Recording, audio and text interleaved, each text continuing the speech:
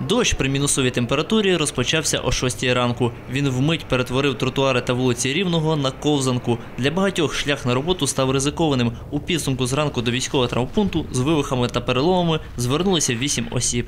Як завжди, немає грошей, мозгів немає, бажання немає. Задовільно.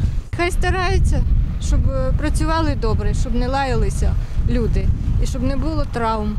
Тому що ця служба не компенсує мені моє здоров'я. Я несерйозно допомогли піднятися і це.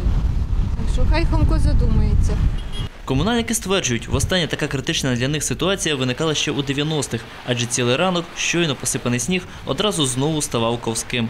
Падає дощ, мерзла земля, і наші ці сипучі матеріали ще не встигають відреагувати, сіль ще не війшла в дію із льодом, як вже її дощ його покриває і утворюється корка.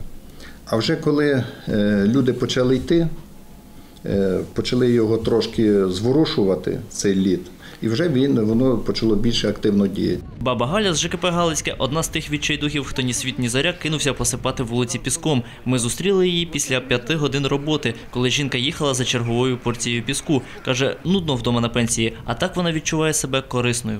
Я, по-перше, роботу дворника люблю. І я його з удовольствием роблю. Хочу, щоб було чисто. Для мене не тяжко. 5:30 треба вже бути на роботі.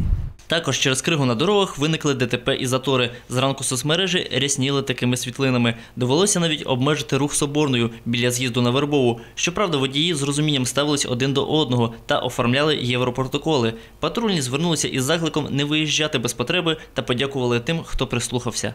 Уже вранці від 7 години до обіду патрульні зафіксували 7 дорожньо-транспортних пригод. Більшість з них була без постраждалих. Звісно, найскладніша ситуація була близько 7-8 години ранку, а потім дороги покращились.